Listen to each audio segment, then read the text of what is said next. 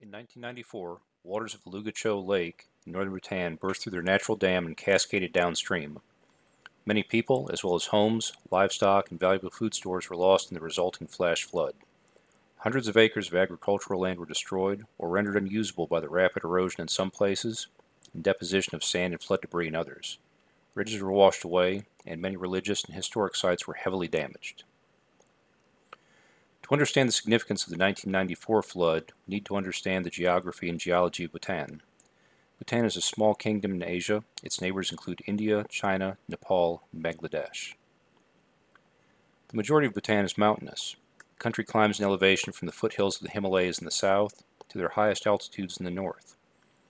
Seasonal monsoons drop snow in the northern mountains, which feed the many rivers that flow south through Bhutan's valleys. This is one of the areas in northern Bhutan in which the annual snowfall accumulates into glaciers.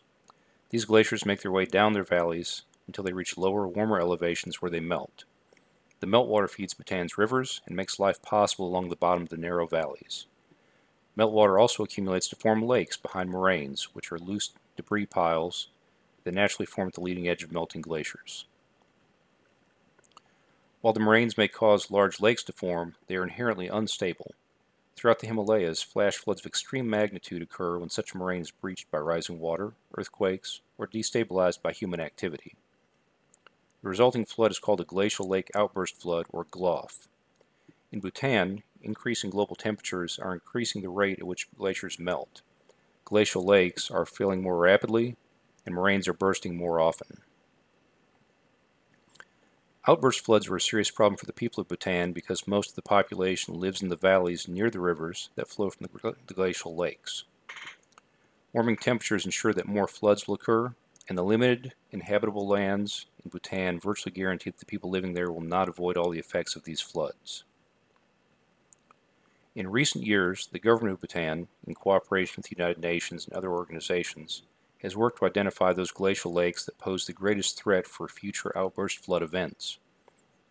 Each summer, groups of workers travel to the identified lakes and, using only hand tools, build spillways to allow water from the glacial lakes to run downstream safely and reduce the pressure on the moraine dams.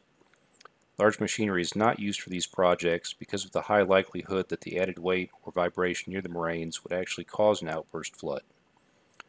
While efforts of these work crews will not stop all floods, these workers hope to reduce the resulting damage by reducing lake levels before flood events occur. Thank you.